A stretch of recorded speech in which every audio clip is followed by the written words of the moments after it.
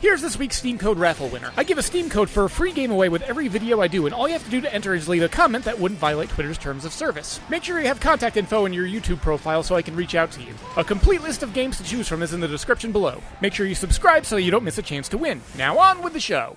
I'm playing something almost every week, and sometimes I want to talk about it and give you a vertical slice. So stick with me for some lightning reviews. This week on the chopping block.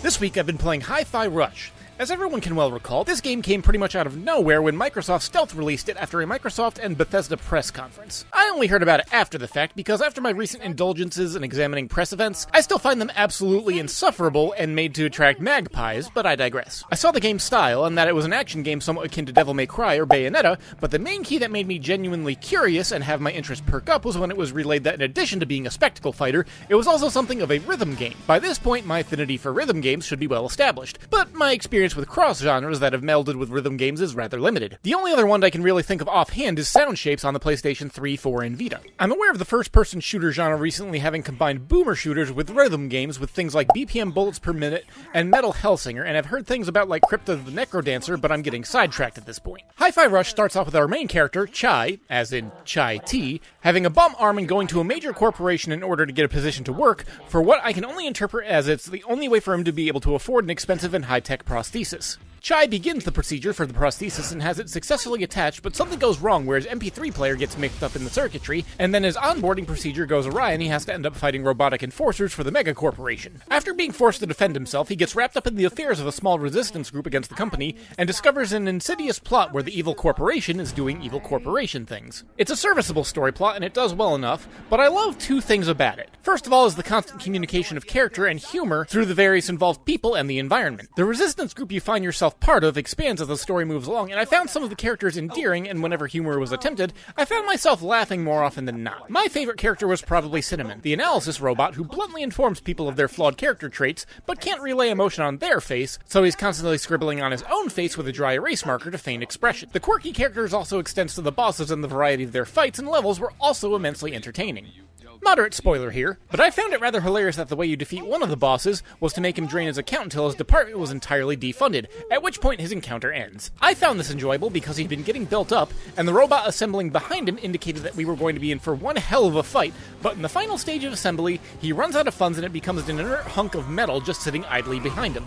And this is by no means the only bit of humor and subversion injected throughout the story. Secondly is the parallel with modern American society, where a guarantee of healthcare is often attached to a job, and I relish seeing a rebellion against that, if only by proxy. If I'm being honest, quite frankly, I'd like to go to a bunch of corporate bigwigs, like the one that would price gouge insulin myself, and smack them upside the head with a guitar. Alas, I must settle for this digital realm. But enough of the story, characters, and world building. As one can establish, the most crucial part of any video game, and particularly rhythm games, is how the gameplay performs. In this element, I'll admit very early on that I was feeling down on the game. How the combat works is that you have your standard light attack, heavy attack, dodge, and parry mechanics. However, the element that blends it all together is there is a constant and consistent paced musical track in the background, and by matching your button presses to the beat, you can give yourself extra damages, score bonus, or other mechanical incentives. The initial hurdle I struggled to overcome with was the fact that when it comes to attacking, there is a slight delay between button input and the attack being performed. I don't mean lag. It has mechanics to try and compensate for that if that is the case. What I mean is that when you're on the beat and you press the light attack button, it takes a quarter beat for the animation to actually execute and half a beat for the heavy attack to initiate. This gave me a weird sense of disconnect because, as a drummer, I'm used to an action being performed exactly on the time that I intend.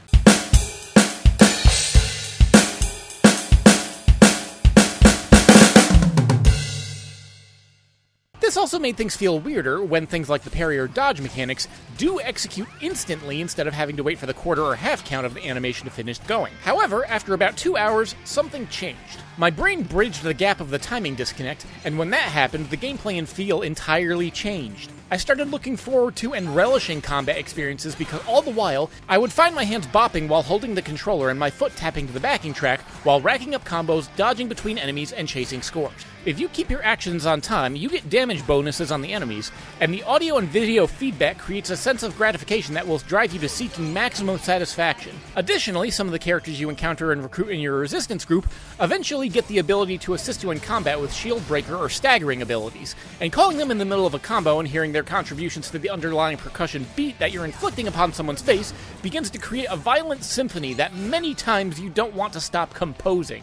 Oftentimes, these allies become necessary for certain enemies, and this can lead to a minor criticism, where you do need to wait a couple seconds for their cooldown to end in order to move on with the individual fight. Some particular enemies can also be combated by having them initiate parry sequences, which can bring things to a grinding halt, but I never begrudged it too much, because the sense of satisfaction for successfully pulling off their timing was strangely good at mitigating any irritation experienced when combat had to slow down to deal specifically with them. The downtime between combat is usually spent platforming, gathering gears, or looking for other secrets as resources.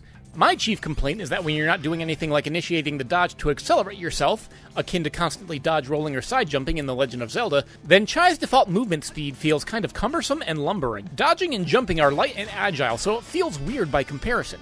It could be due to the fact that he does his running animation with his steps maintaining the beat to the backing track, but this could have been somewhat mitigated by having a sprint function by the usual method of pressing L3 and have his steps go in double time for the sprint. Either that or the backing track could have changed to a more rapid punk rhythm, but again, I digress. I was initially feeling down on the between combat platforming and exploration, but in hindsight it did a good job of keeping the pacing varied enough in order to not get bored. At least too much. The exploration phase in between can feel a bit monotonous when you have to be scrambling around to gather gears and other resources to get your upgrades, which more often than not feel unnecessary. As with most games like Devil May Cry, you can unlock more varieties of combo, and you eventually become jaded to the various different moves you can pull, and simply go with one that you like to use. And given the satisfying audio and visual feedback, I felt little, if any, need to go beyond the base light attack in step with the rhythm. As a weird thing to mention though, while you do get all these bonuses for maintaining the beat, there is no absolute necessity for you to do so. You can just wail on the buttons and get through each combat scenario in a perfectly functional manner. However, personally, once I experienced the satisfaction of maintaining the timing and seeing the rewards manifest on screen, I don't think I could go back. And speaking of going back, I am definitely going to be playing this even after I'm done with this review, which these days is something of a rarity for me. I've been enjoying my time with this one so much that if anyone releases a physical copy of it, I'm going to snatch that up immediately. In case you couldn't tell, I'm loving this one. A guitar melody of pleasing visuals, a solid bass line of interesting characters, the powerful percussion of combat, and a belted singing of the almost perfect game feel. This is a performance you should not miss. Now, if you'll excuse me, I'm going to replay some levels in order to finish getting unlocks and do some more achievement hunting. Hey, look at that, it's the end of the video. Don't forget to subscribe, and remember that commenting can actually win you a free prize. So until next time, this is Gheeotine saying thanks for watching and keep your head on your shoulders.